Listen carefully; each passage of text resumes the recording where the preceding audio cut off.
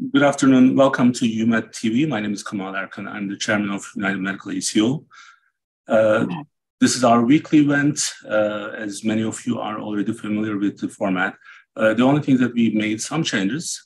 So our Wednesday wellness webinar is now going to be part of our clinical presentation on Fridays, and we are going to keep it in the same schedule. Second Friday of the month, we will be with the diabetes presentations. And after that, once we finish that part today, we are gonna, Sean is gonna join me, and then we'll go through the healthcare updates, healthcare news updates, global events, and also the US economy. Today, because of our clinical presentation, other than our team, our primary care physician, also the medical director of our United Medical ACO, Dr. Carlo Valencia, is going to be with us. Dr. Valencia, how are you doing? I'm doing good. Thank you. Nice to be back. Good to have you back. And then Caroline is our dietitian and program manager for the accreditation. And also Donna Gunkel, who's our clinical integration director of clinical integration. And how are you guys doing? Good. So on the other side, I'm trying to send text messages. I did receive the one. Program manager. All right. So I was getting messages, so then they said they didn't get the link. All right. So we are going to go ahead and start the presentation. Dr. Valencia, I'll do my best to keep you on the PowerPoint right on time, so you don't have to say next slide. Hopefully, let's try.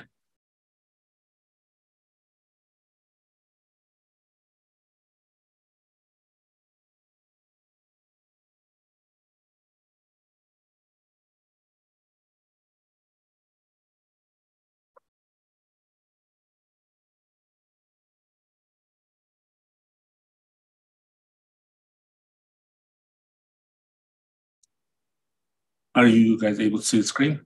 Mm-hmm. All right. So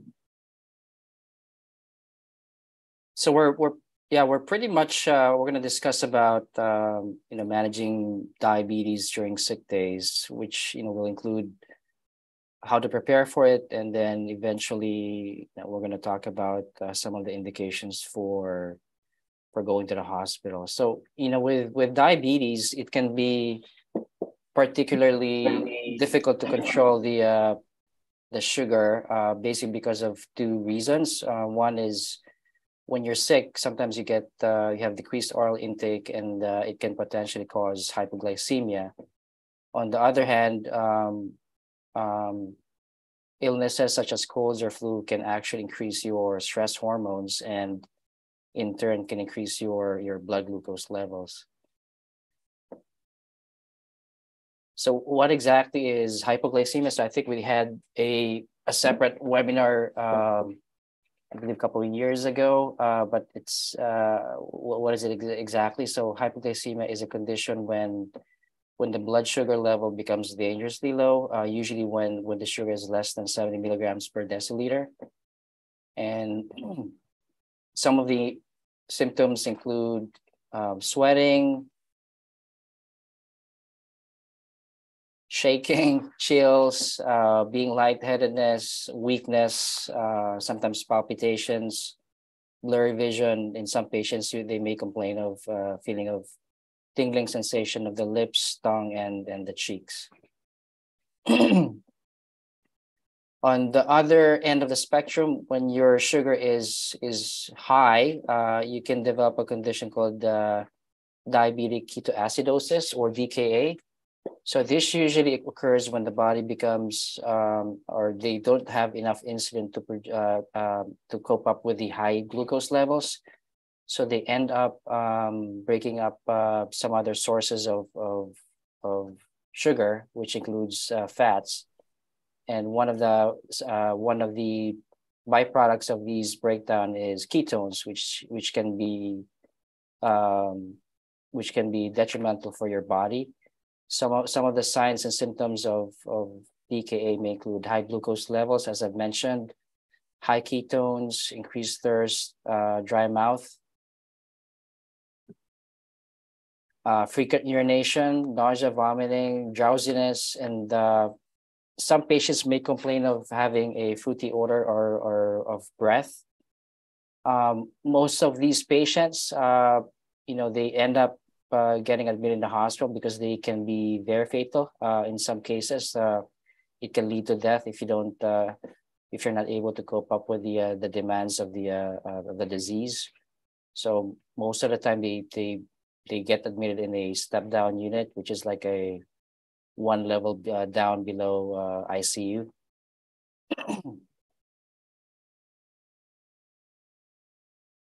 So management of diabetes, I think usually starts with preparing for it. I think Caroline will touch base with how to come up with the sick day kit, but essentially have to make sure you have, enough diabetes medications, enough food. That's a very easy source of carbohydrates, and this may include sports drinks, canned soup, gelatin crackers, instant pudding. And then obviously you have to make sure you have, the glucometer to monitor your blood glucose levels. And some patients may also use a ketone meter, especially if they're having, some of the signs and symptoms of DKA. You can use a ketone meter to check your ketone levels. So how to manage sick days? So essentially, fluids is a big thing. So you have to drink lots of fluids, about 4 to 6 ounces every 30 minutes. For those patients who are not able to keep anything down, a few sips every 15 minutes would suffice as well. And aside from fluids, you also have to keep up with the carbohydrates. Especially if you're not able to keep anything down. Also important to note that we usually recommend patients to take in their regular diabetes medications unless otherwise directed by their physician. So there might be some patients who we have to adjust some of the medications. It's really a case-to-case basis, but for most part, we usually recommend them to take their medications, their regular medications consistently. And then obviously you have to keep an eye on your sugar at least every 2 to 4 hours.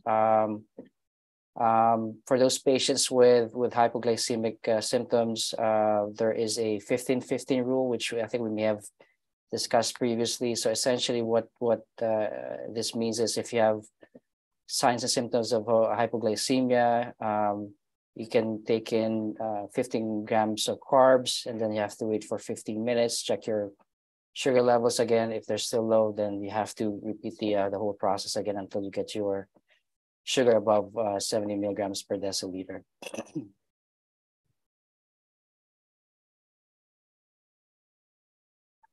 So again, the part of the managing sick days would be, again, keeping an eye on the ketone levels, temperature, because sometimes when you have persistent fever, there might be something going on. So we have to keep an eye on that one. Checking weight daily is also important because, when you're losing weight, that means you're not absorbing sugar. And this is a good acronym to remember. So SIC, so S for sugar. Again, I mentioned earlier, checking your sugar every couple of hours. I for insulin. So if you're somebody who's taking insulin, we usually recommend them to take in their at least their basal insulin. Carbs, C for carbs, and then you have to make sure you drink lots of fluids and carbs. And again, like I mentioned earlier, the ketones, if you're having symptoms of DKA or the diabetic ketoacidosis, you can use a ketone meter to check your ketones as well. So in some cases, if patients are really sick, they may need to go to the hospital. Some of the possible indications for going to the hospital would include the following. So difficulty breathing, ketone levels, if they're significantly high, coupled with some of the other symptoms, then you definitely have to consider going to the ER. And then intractable vomiting, or for those patients who are unable to keep anything down, especially if it's been going on for about 24 hours, then we usually recommend them to go to the hospital, at least to get some fluids. And then obviously if your sugar is persistently low, like less than 60 milligrams per deciliter, then we sometimes advise patients to go to the ER. Persistent vomiting, like I mentioned, and then severe diarrhea, especially for a long period of time, more than 6 hours, can increase your risk of having dehydration. So for these types of symptoms, we do recommend patients to go to the ER.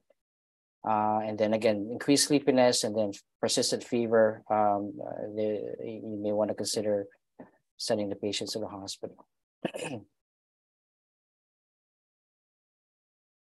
And I think Caroline will touch base, or will actually discuss about what to put in the sick day kit. Awesome. Thank you. So we never know when we're going to get sick, and we want to be prepared for it because it could hit anytime. Sometimes we can prepare for it if people around us have been sick, but it's good to have things on hand.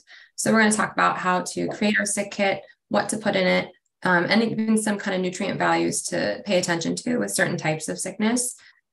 So our sick day kit, you kind of want to have either a basket or a box that you can put really shelf stable things in. So like a soda, we like regular soda and a diet soda, or diet juice, regular juice, just because you want something to help treat that hypoglycemia. You want something to bring up your sugar pretty quickly, but you also want something to drink throughout the day, because sometimes you really want to keep your sugar in a stable level. So we want both sugar-filled beverages and your regular non-sugar-filled beverages too. Also some things like some Jell-O, soup that's ready to go, crackers, applesauce, things that really settle in the stomach well, but can be stored for a pretty decent amount of time. In this picture, you'll also see that there's like a glucerna. So that is great to have, like a protein shake that's shelf stable. So if you really can't either get up and prepare something, you just can't hold things down, it's really nice to be able to have that quick nutrients for you. So you can keep that on hand as well. But you also, Dr. Valencia mentioned keeping medical supplies. So having some diabetes medication, even like a week's worth, stored up in your sick kit, ready to go, having glucose tabs or gel, even having over-the-counter medicine, because sometimes when you're sick, you just need it really fast. So keeping that in mind when you're building your sick kit. We'll talk a little bit about kind of guidelines. So on the next slide, there is some guidelines on, oh, could you go back one more slide? Sorry. Perfect. So drinking plenty of fluids, Dr. Valencia mentioned kind of how much to drink, how often. We want to keep going for having clear liquids kind of flushing through your system at all times to stay well hydrated, because your nutrient needs really go up when you're sick. Small portions, especially of the sugar-filled beverages. So we want to make sure, even if you are drinking a regular soda, if you can't get in regular food to get your sugars up, that you do it in small amounts, like 4 ounces at a time at most, just because we don't want you to have a hyperglycemic episode where your blood sugar is shooting up. So if you can't eat meals, sticking to things that are really easily digested, like unsweetened applesauce, half a cup of fruit juice. Basically, we just want to try to keep your sugars as stable as possible. Small sips of clear fluids, sports drinks, teas, and broths if you're vomiting. And 1 to 2 tablespoons every 30 minutes, kind of going with the flow as much as you can tolerate, but not too much, staying away from the fizzy stuff. And as always, you could always contact your healthcare provider, your dietitian, if you really need extra guidance on what specific foods to eat during that time. But even so there's specific, all different kinds of sicknesses, but especially with COVID-19, there are specific nutrition guidelines for COVID-19. So especially because it affects everyone differently, we want to make sure that you're meeting those needs just so we can kind of speed up the recovery process. So for fluids, it's actually about 3 liters of fluid is recommended per day. There's been some really good research out there that good fluid and nutrition during COVID-19 recovery actually speeds up your recovery. So 3 liters of fluid per day, that could be clear, that could be, you're drinking a protein shake that still adds to that fluid intake. About 2,000 to 2,500 calories, depending on the patient. especially with a fever. When you have a fever, your nutrition needs are elevated because you're trying to fight off something. So you want to make sure that you're getting a good nutrient-packed diet if you can. And then protein as well. It's usually a little elevated at 75 to 100 grams per day. So picking protein-filled drinks, protein-filled snacks. Really, if you're not feeling hungry during the day, those small frequent snacks are going to be really great for meeting your nutrition needs when you don't feel intake a lot. Maybe like 6 small snacks a day, 2 to 3 hours, having something, even just nibbling on something if you're not feeling hungry enough for that. So eat small amounts frequently, keeping an eye on the timing of things, and just prioritize those fluids. And on the next slide, we actually have some examples of some carbohydrates. What do they look like? If we need to get 50 grams every 3 to 4 hours, if we can't keep food down or we're not hungry, what are we going to choose? So these are just some examples of 15 gram carbohydrate choices. So for every 3 to 4 hours, maybe doing some combinations of these easily settable ones in your stomach. So saltines for 15 grams, maybe add a Jello for 15 grams. And then you could even add some Gatorade on top of that. About a cup of that would be 15 grams. So you're close to that 45, 50 range. So we have a couple choices if you're getting that 50 gram every 3 to 4 hours to maintain your blood sugar. Vice versa, if you're doing 15 grams for that 15-15 rule, if your blood sugar is really low, these are some really quick grab, simple carbohydrates. Because we want something super easily digestible, very quickly digestible, so your blood sugar comes up. But we want to make sure we don't go over 15 grams. If we go, 45 grams when we have a low blood sugar, that could cause a blood sugar spike. So we don't want you to go from low to high really fast, because that's pretty stressful on your body as well. So sticking to a 4-ounce cup of juice, 4-ounce cup of regular soda, keeping those on hand. Those are your quick grabs. Even glucose tabs, have those always available in your sick kit, just so we can take care of that if needed. So I always love to include recipes because we're big foodies over here. But since we kind of stress that nutrient density while you're sick, this is a great recipe if you want something light on your stomach, because you can customize it based on your preference and based on your mood. But this has got a really rich source of whole grains, vitamins, minerals. It's pretty gentle depending on, flavorings you add. If you add, peanut butter, or you could add chia seeds, you could really make it whatever you want. But it's a really great form of carbohydrate because it's long lasting and it's not going to spike your blood sugar as fast. So this is something you would eat in that 3 to 4 hour period, not something you would eat quickly to kind of raise your blood sugar. It's more of a sustainable breakdown.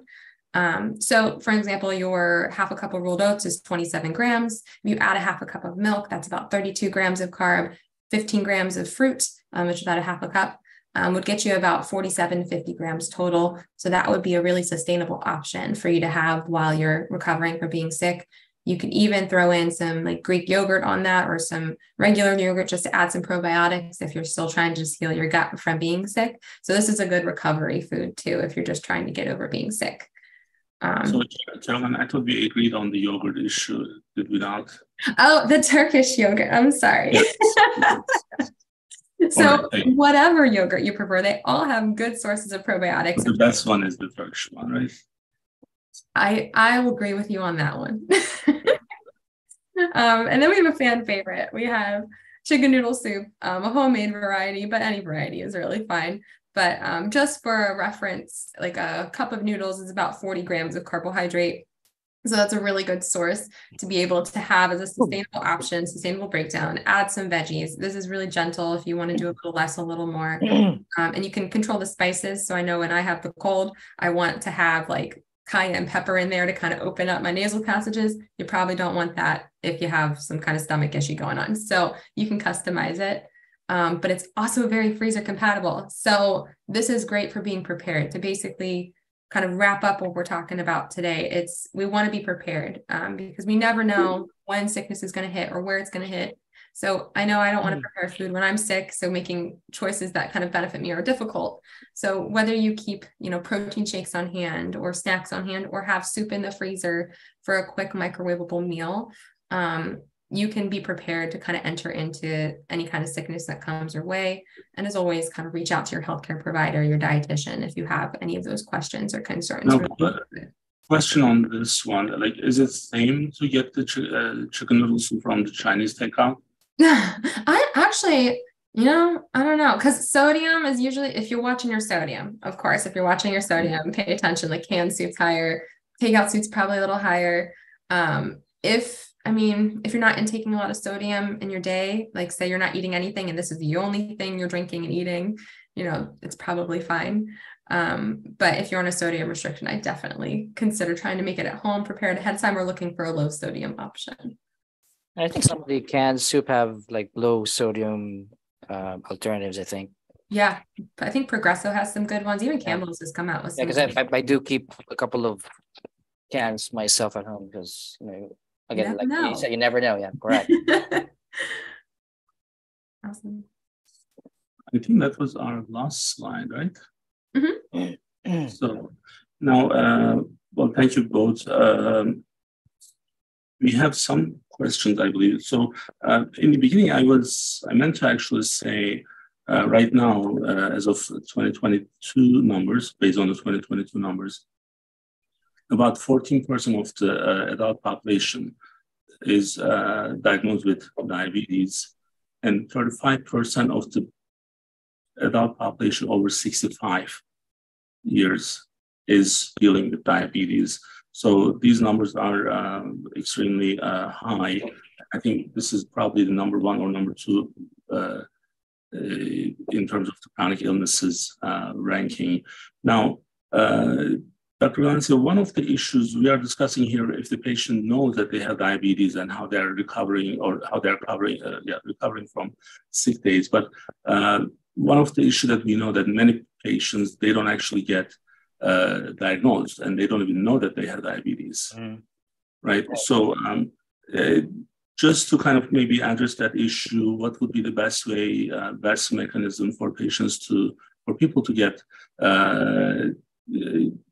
to know where they are in terms of diabetes? How should they be diagnosed, and what's the best way to do that? Again, you have to keep an eye on the symptoms.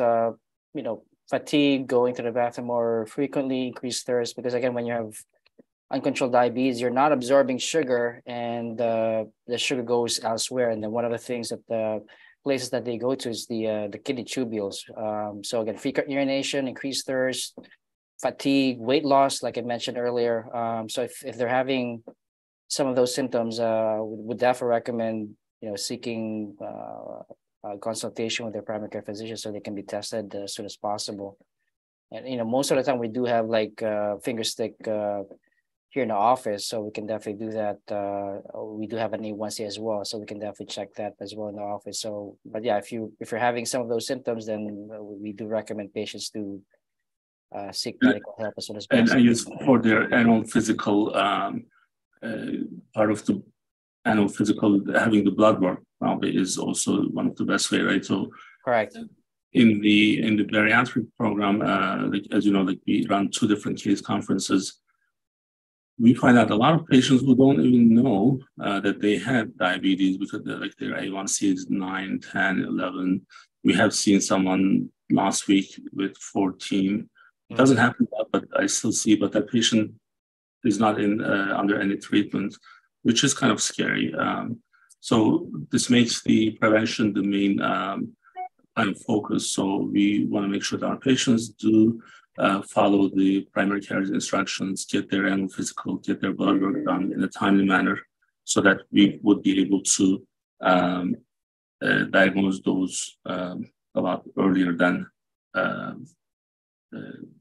if it's going to become like more complex and more complicated later on if it's not treated. So because this is a disease where we may not be able to cure this disease, but we are able to control it.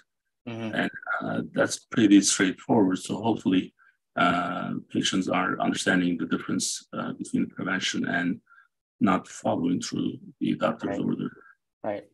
Even for those patients with like controlled diabetes, we usually recommend them to follow up regularly, because I've seen lots of patients where I see them one time where their A1C is like less than 7, then when I see them back after more than 6 months, sometimes they would end up in a hospital. I would see them for a hospital follow visit with an A1C of 10, 11, or 12. So it does happen. So we usually recommend them to follow up regularly and get some blood work on a regular basis. So, Donna, did you have any questions? Not really a question, but more of a comment. So Caroline is will be as of next week, 4 dietitians that we have in our diabetes and nutrition program.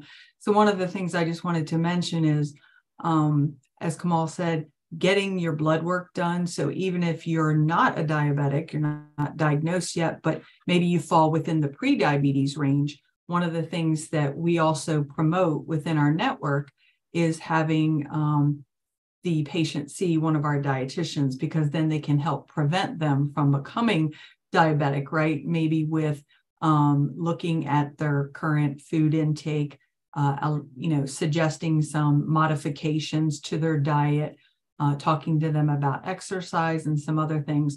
So that's one of the goals too, right? Is prevention. And again, getting that lab work done so you know where you are, and we can help you sooner rather than later. Absolutely. Unfortunately, the utilization of nutritionists, dietitians is still one of the low resource that I see.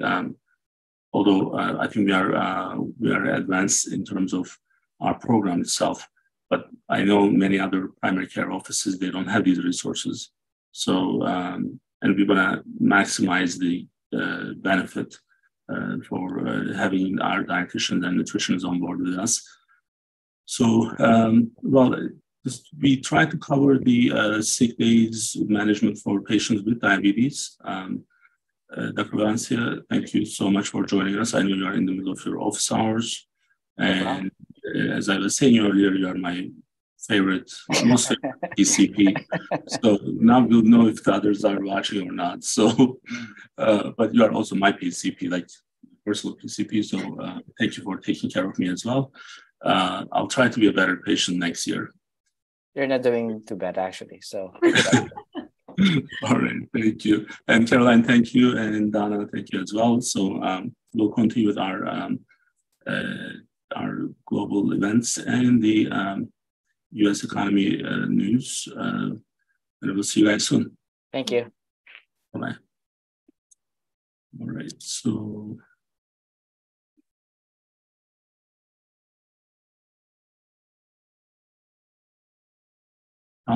Donovan, how are you doing, sir?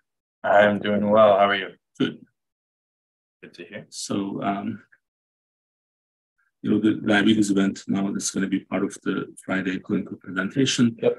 I think it's going to be better in terms of what we were already doing, and some of them we were kind of duplicating. There was some redundancy, and with the time and getting it out there, I think Fridays are going to work better. Right. But we do have other issues that we want to discuss. So you want me to start with the Trump video? Yeah, so we have 2 videos here we're going to go over today. The bulk of our material, again, is continuing our discussion on the global currency, how it's going to be impacting our U.S. economy. And then also, as always, we kind of just want to touch what the news is covering and what we're seeing.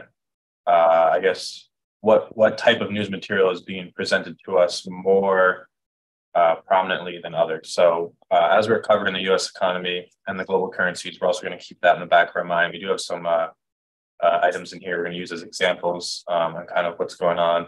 And then also, as you mentioned, Trump, we have with his interview he had with Fox News, Tucker Carlson, and then another interview that was recently done was Elon Musk on BBC. So we're just going to dive into those a little bit as well as we get started here.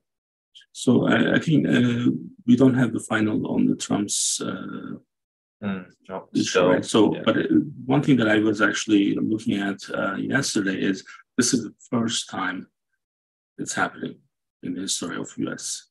So this never happened before. Now, if they did some crime during the time of their term, so then there are different mechanisms to follow. But something that happened prior which is going to create a lot of issues in a way that so this is now going to become the precedence for other presidents. So that means like Biden can be actually also he can be taken to a court for things that he was doing before. Prior, yeah. And now you can call Obama, you can call others, and any future president. So this is the complications of this issue is many people, again, they don't really get into the maybe the real things behind the scene. The former US president still represents this country. Of course. And they have responsibilities. And now you're actually making that impossible, not only for one person, but potential for other people in the future. Now, if he kills someone, and then we didn't, act timely, that's one thing. But if this is something that is just because politically motivated, and then you are trying to go after your competitor, that is the danger that we have been talking about. But I think this interview that you brought up, one with the Tucker, so if you see the entire thing, I think we were not really fair to Trump. Maybe you were, but maybe I wasn't. But he's focused on real issues. Yeah, so that's kind of the theme we have here. So just to touch on what you mentioned earlier there, in terms of, like you're saying, these investigations against prior presidents. So number one, as you're saying, it's politically motivated, and it almost seems like with those trials going on right now with these 36 felonies, that he pled not guilty to, it seemed like the other side was, scraping and doing research to try to formulate something they can use against him. Whereas, if you want to do comparisons, what you're saying with, we brought up his name prior, but Hunter Biden and all the things that he's done illegally, especially his involvement in Ukraine, which obviously is a current issue now with the war that's going on. Why aren't they digging into that and bringing up accusations and felonies against him? Yeah. So I think that's the first point. And then second is, yes, as you're saying, even as prior president, they still have responsibility, obviously, in the U.S. best interest. So as you're saying, we do know that he's considering running for a future presidency. So number one, that could be why these charges are just coincidentally being brought up now, as opposed to years ago, as you're saying, happened even before his presidency initially. But the fact that he does kind of have his foot in real, quote unquote, real issues that are impacting the U.S. is something to take note of. So when we say real issues, so I think maybe the world was never this close to a nuclear war. Not many people understand this. Right. We were, the closest that we were actually dealing with this issue was North Korea. And no one took North Korea seriously because it's a small, isolated country. For whatever reason, no one cared about them. But now it's a different ballgame. Different ballgame because now the world actually altogether is in trouble. And part of it is what's happening between Ukraine and Russia. Now what's happening in the Middle East. Things are happening now in France. Taiwan is another really big, huge problem. Now, interesting enough, when we kept having these sessions, you and I, we have to do a little bit more reading and research than maybe other people.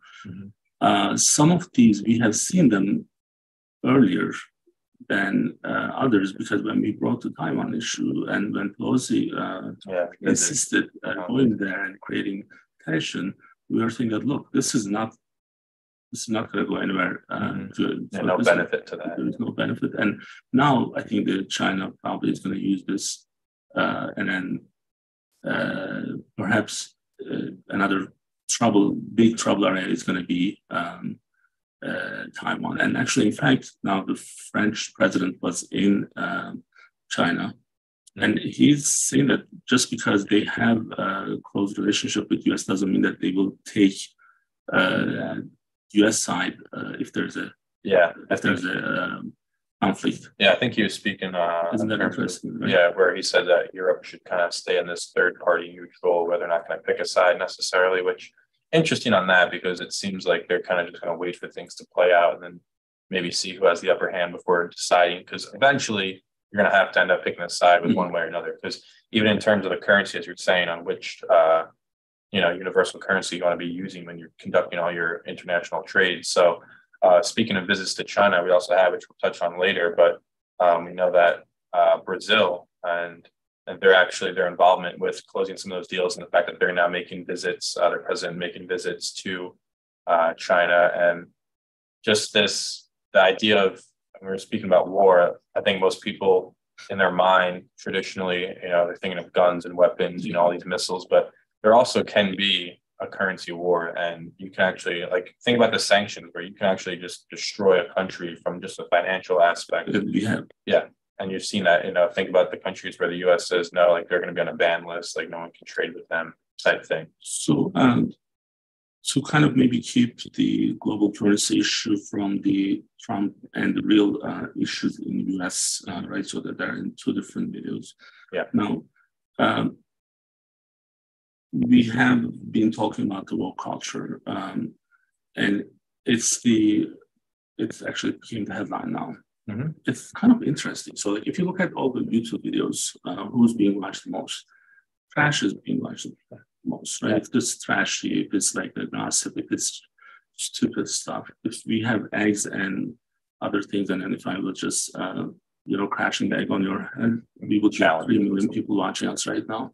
But if you are providing serious news updates, then it's boring for most people, mm-hmm. right? Yeah. So this is part of the issue today, where we are being kept busy with woke culture. Now, mm-hmm. we are being forced by the media and by the maybe current administration that, well, this is the real issue. Well, this is not the real issue, because if you have a nuclear war that's happening next month, 2 months from now, 5 months from now, how are we going to prepare, and what's our position on that? Or what are we doing to contribute into those conflicts? Are we doing it properly? Are we doing the right thing? Right. So this is where we are not being careful, and that's where I was pretty impressed with how Trump did in that interview. He was so focused, and I said, "Look, this is a real issue. Now, you want to go and support this." 6'4", humongous man who now wants to compete in the women's swimming competition as part of one of the best colleges in the world. Mm-hmm. So it's not Deltec or others. It's one of the best in the top 10. UPenn is. Mm-hmm. So, and then the pianist with the bows is competing in the girls team and then breaking records. That becomes our main focus. Mm-hmm. It's not like we are extremely sensitive, and we are extremely understanding and supporting on the social issues. And I personally am, and it would be extremely wrong if I say it otherwise, but if something is being forced to say that, no, regardless of whatever the science says, regardless of whatever the, science, whatever science says, don't worry about it. So we are going to rewrite the history. We are going to rewrite the science, and now we are going to just talk about it. It's like, why? Mm-hmm. Like, why do we even now us talk about this? Because everyone else is bringing this up. We are talking about why this shouldn't be happening. Because there's the real deal, and that real deal is going to hurt us. Mm-hmm. And that's maybe part of the issue that we are worried about, is this is coming to our way now. From the currency and other sides, so we can go there. And I do want to come back to the Elon Musk interview, which was extremely good. But let's see this real deal issue of the global currency and what's already happening today. Sure. Yeah. So just to respond to what you were saying there earlier, though, just to wrap up, the fact that it seems like the media, and like you said, even the current administration possibly is trying to have people preoccupied. And I think ultimately just kind of, in lack of a better word, just using entertained by shoving like these type of issues on what they want you to pay attention to. So just to show one of the slides we had there even just showed what percent of the U.S. population identified. Yeah, it's on this video. Yep. Showed that it was so it's 0.4% of the U.S. population identifies as transgender, so it's 1.6 million. And then a comparison on, if you think of U.S. population of 332 million, and what percent of them actually pay their federal income taxes, which I have the graph there. It shows you breakdown by your income level. But 60% of the people are going to be impacted by financial news, and like say the U.S. global currency in the US dollar. So what is going to be impacting more people? Again, not to be belittling or saying that, it doesn't matter, but the fact that the news is just seems to be obsessed with, transgender. And now you see the Bud Light example we had where they sponsored the transgender. So as a man went to a woman, and the fact that now people are saying, no, I'm not going to drink that beer. I just want to make sure I make my point clear. If someone goes through the entire surgery and become whatever it is, and then my issue is someone calling someone or being forced to call someone who is a penis woman. So or them competing in. So I was talking to one of my friends last night. I said, if I had kids who were competing in sports at school, and if I had like 2 years, one of them is a runner, the other one is a swimmer, and this happened, I would have a huge problem. Yeah. Now, if that person, outside of in their personal life, whatever they do, that's their business.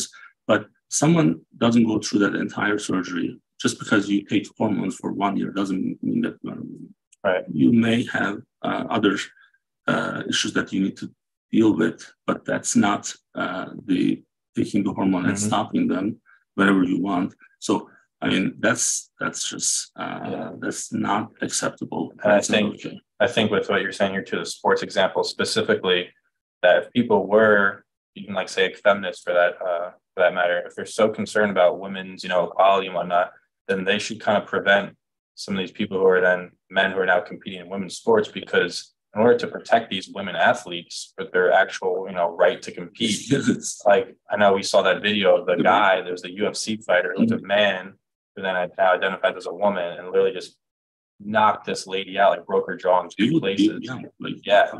Super deep voice, like obviously still has testosterone and whatnot. So in order to actually protect the women athletes, you have to consider. It was 37 seconds, that fight. It was basically a biological man. But see how this is kind of consuming us because it makes the headlines. Exactly. And everyone talks about it. Everyone shares in TikTok. I'm like, people get real. So because I know people may or may not understand it's right, but I'm going to try to explain. If let's say if you didn't have a car today, and if you have enough money to buy a car, and if you want to buy a brand new car, okay, you can get it. Average wait time is about 12 months. 12 months. Does it tell you something? Like if you pay something, so I order something and it says, well, it doesn't matter how much you paid and when you paid. It's 12 months. It can be a little bit longer. So think about it. That's not because they are working and 24/7 and they have everything. No, they're missing stuff. So certain supply chain is not there. So then this is becoming more and more problematic because you order a door, and by the way, I still don't have doors. That's January 2022. Now it's almost May. Call it like 16 months. It doesn't happen. We have these things are going to impact our life more and more every day, and it's already affecting. Yeah. So when you have these issues, and our U.S. currency as global currency, if we are losing that, if we may lose that, that's going to have other impact in our day-to-day life. Maybe part of the issue is people when people really don't hear what we are trying to say. They may say, well, why do you care? Well, it's because when we lose that advantage, that's going to impact our day-to-day, everyday life. So everything is going to become more problematic. Now, one may say on the other side, on the other side of the world, they may say, well, yeah, because we are paying for that. But the thing is, that's happening because we make the wrong decisions and we are focusing on the wrong places. So we have a president goes to England and then doesn't recognize the prime minister and talks to the other person. This just happened yesterday. So where is the real focus is, I think, the main issue. And the fact that, I mean, as you're saying, it's definitely time sensitive and it's crucial that before, these other countries, like you're saying, we'll talk on the BRICS, Brazil, Russia, India, China, South Africa, before they make this shift, it obviously would be a ginormous thing in the global market, obviously. It's a shift on what currency is going to be used. But just think about if that does happen, how much more effort would have to go in to then switch that back, and then the time it would take. And then while that's all happening, like you're saying, this impact, it will be felt, that ripple effect. All of a sudden, like you're saying, supply chain, costs, everything's going up. You said supply and demand. Some examples we had, remember when there's a shortage, and even just like, eggs, breakfast eggs that people couldn't get, that they were normally, it's like $1 for a dozen eggs is up to like $6-7. So just think about those small changes, and people don't realize like what they're focused on. Mm-hmm. I don't want to say it's irrelevant, but it's pretty much irrelevant. Like what's more important? Well, it's not relevant because if it starts from somewhere and then it's going to just spread, right? So that's once it starts spreading, that you can't really control. Yeah. So because all these are warning, these are writing on the wall. And if you don't want to pay attention, you don't pay attention. And then you're going to hit the wall. And so I think they're going to crash on the wall. So that's kind of part of the issue, because we are saying that you just said these things may happen. Well, I'll correct it. It's happening. So I was going to call you yesterday for this. Now, all these troubles are happening globally. The Bitcoin is strong. Up a lot from the last year, right? So why is because that's a currency by itself. Alternative. So others are using it already. So like when we say, well, can this happen? Can US dollar lose its global currency status? Can or could? That's not the right question anymore. This is happening, but how fast it could happen and how it's going to impact our day-to-day life is the real question today. It's not like it can or cannot. It is happening. Now this BRICS is happening. So it's not like this is a plan for 2050. It already started. So that's why we keep bringing up these issues, and we'll continue doing that. Yeah. Do we want to talk about France a little bit? Yeah. So just to add one more thing on that crypto as we transition to the France and what's going on there. But as you're saying, some of these countries I looked into where Bitcoin is legal, and it seems to be most of your first world countries, US, Canada, England, but then also important is where it's illegal or banned. And on that list, Saudi Arabia and China were the two that said it was 100% banned. Like you get in trouble if you're using crypto. So I think it's kind of interesting that Saudi Arabia and China were the two of the three on that list. Because probably China is pushing its own currency. Exactly. So that's where you're seeing that shift from that point. But, again, just as a reminder for people to really understand why it's so irrelevant to have this money or the form of money. It was important before 1970 when there was gold reserves for each dollar is being printed. Today, we don't have that. So because we don't have that, the only thing that we have is the confidence of the country that we are giving to the others. Okay, so stable, the stats or the projection we have. But there is, if you have $10 million today, anyone, go to the bank. That's why those banks actually went down, is because they didn't have the money.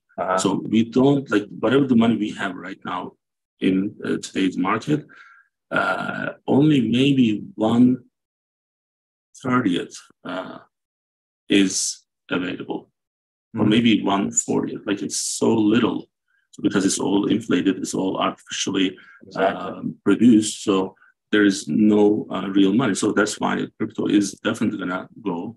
And I stayed on crypto just because I was testing this, right? So I saw crypto going up, which I never got excited about it. But I went like this same balance that I have. We saw $4,000, right? So that same one now, since the Ukraine Russia, is at $7,200. So that means it's actually getting more powerful. That means people maybe are more and more using more that. People are buying it. More people are behind that. So, and before we finish, and if you guys haven't watched, I don't know if it was on the other video or in this one, but regardless, so I'm going to actually turn this video off anyway. So, if you haven't watched the Elon Musk interview with BBC, I would strongly recommend everyone to see that. Yes. Elon is not a smooth talker. I think he pauses more than I do. personally. So, but because he has more money, then he gets more airtime. So the issue he's addressing with this BBC reporter is everything that we are discussing today. Maybe it's being summarized in that interview. What the real issue is, or what should be the real issue, or who determines all these. That's kind of like a really good way of understanding. If you just watch that open mind and just understand where he's coming from, it's a very powerful interview. Then it also kind of gives you a real picture of the traditional media.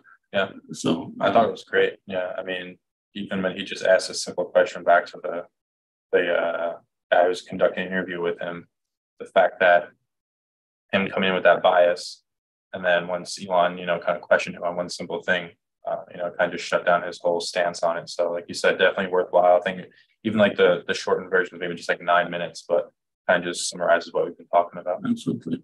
So people should make time and then watch that kind of thing. So I don't think anyone is that busy. No, you can find 9 minutes here. Right. So before we start for the bariatric Friday at 3 p.m., Dr. Erkan is going to join me, but I have the paper copy of the book. So, well, remember I did read this when it was the draft. So at least 3 times. So now it's here. Katie, one of our client managers, is so great. So she's actually, she put, I believe, 5 or 6 people together. Yep. On April 28th, we are going to do the review of the book. Kind of everyone is going to read it, and then we're going to discuss what their take is. And I believe she already has 5 or 6 people. Yeah, we already have people, ordering the books. Yeah, some of them actually already received them. Amazon's like a 1 or 2 day. So this is actually, we ordered like 60 for us to mail out for some people. So that's perfect. That's where I got this from. Yep. So hopefully everyone can order it. Let us know what you think. And I think this is the new culture that we are going to start, because Dr. Donna Gunkel, she was the first one who published the book during the pandemic.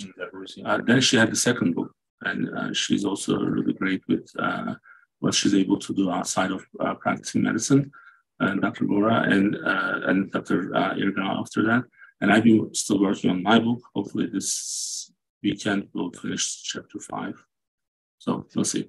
All right, well, thank you for joining us. We'll be back next week, and have a great weekend. We'll see you soon. Right. Bye-bye.